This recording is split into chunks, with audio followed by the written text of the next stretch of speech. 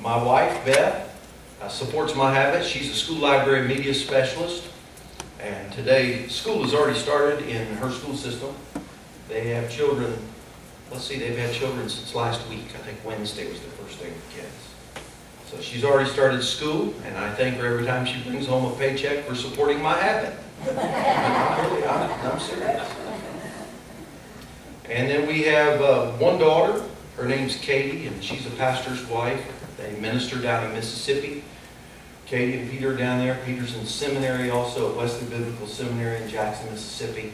2 grandbabies, Ella and Noah, and they're at my house in Kentucky now. They arrived about 6 o'clock tonight, and I left about 7 o'clock this morning. And I'll tell you the honest truth, I was crying much of the way. My kids live in Mississippi, so I don't get to see them every day. Won't get to see them again until Thanksgiving.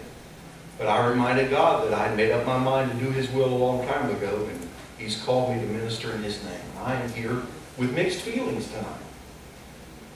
But I'm here to minister the word of the Lord to you all. And then I have a son, Nathan. He's married and is a pastor on staff as a youth pastor in Port Huron, Michigan, at Hillside Wesleyan Church.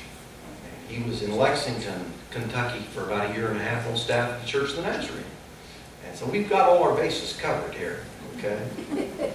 But I praise the Lord for His goodness. Our scripture lesson in John 19. If you're able, I invite you to stand for the reading of God's Word, beginning with verse 16 and reading through verse 19.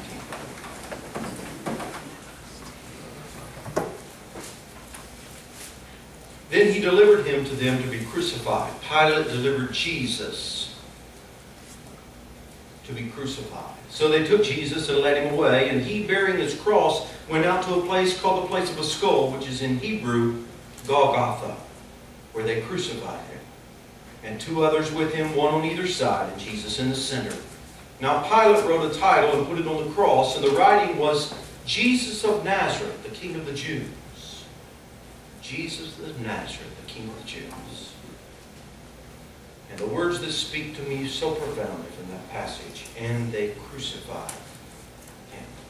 Let us pray. Lord Jesus, we thank You for the privilege of coming into Your presence tonight, for these precious people who love You, who love camp meeting, who love the Word of God, who love the message of scriptural holiness, and we're here to proclaim it tonight, God being our helper. I pray, Lord, You'd mete out to every one of us that portion of truth that we have in need of in our lives. In Jesus' name we pray. Amen. Amen.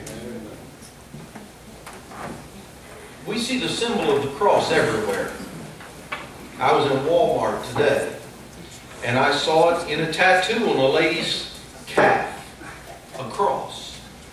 We see it in tattoos. We see it in jewelry. We see it on t-shirts. We see the cross on greeting cards. We see it on churches. We see it behind me, on the walls, all around the sanctuary.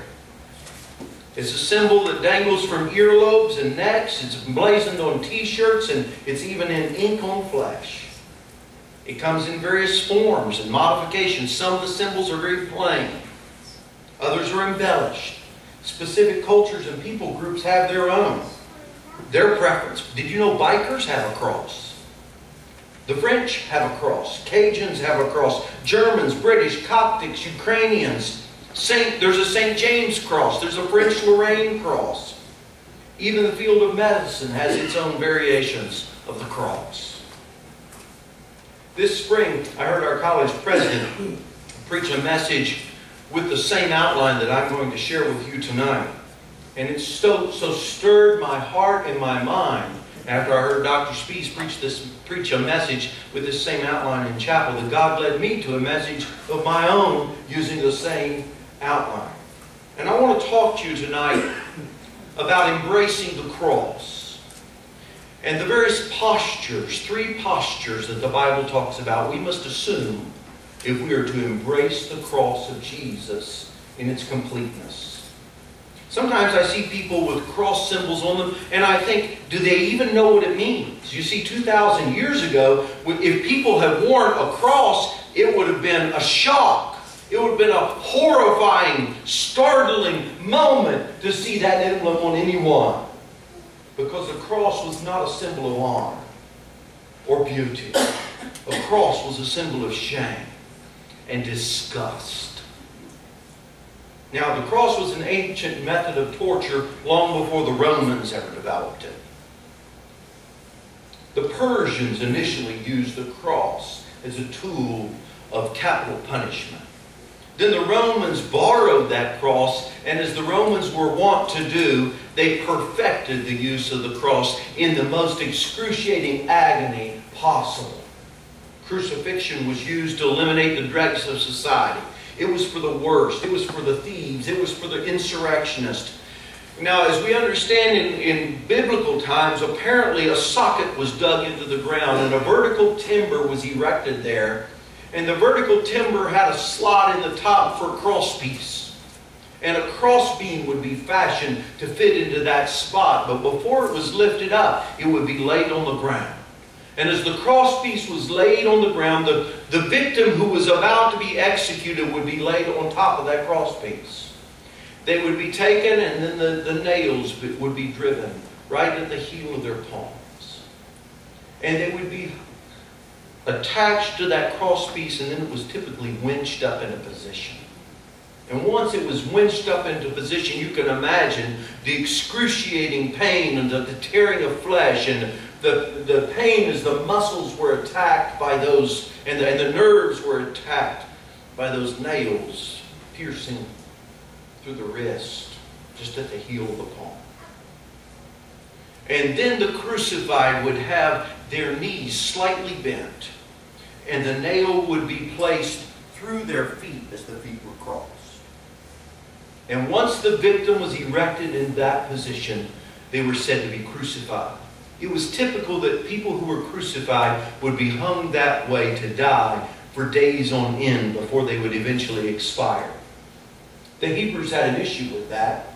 They believed that once a person died, they should be buried the same day. And so the Romans made a concession to the Hebrews, which was to allow, all throughout the land of Palestine, they allowed for those who were executed on a cross by crucifixion to have their legs broken. And the process of breaking the legs was to prevent the body on the cross that was crucified from lifting up on those flexed knees and getting an excruciating gasp of air into the lungs. As they hung there on the cross, their blood would become thick and coagulated, and the heart could hardly pump the jello-like substance of blood until they eventually would gasp their last breath and die. So the Romans allowed the Hebrews to break the legs, and that way the person would expire more rapidly, and they could go ahead and get them into their tomb. All this the Bible describes with the simple words, and they crucified him. And thus was the horrific death of our Lord. You know, I've thought about it often, the sins that our Lord bore upon him at the cross. He bore the sins of Hitler on himself at the cross. Can you imagine the grief of the holy, sinless Lamb of God, the Son of God, consciously aware of the murderous rampage of a man some 1900 years later who would kill his kinsman? He bore the sins of Hitler. He bore the sins of Stalin. He bore the sins on the cross of Nero, who would slaughter Christians by the thousands and tens of thousands. He bore in himself the sins of Jeffrey Dahmer. He bore in himself on the cross the sins of Jared Loughner, the Tucson assassin. He bore in himself the sins of politicians and preachers and drug addicts and child molesters and unfaithful spouses and the whole world. And it's summed up in these simple words, and they crucified him. I'm talking about the cross. And the incongruity of it all is that as Jesus is crucified, he turns to his disciples throughout his ministry, and one by one and over and again, he calls them to a cross. And he calls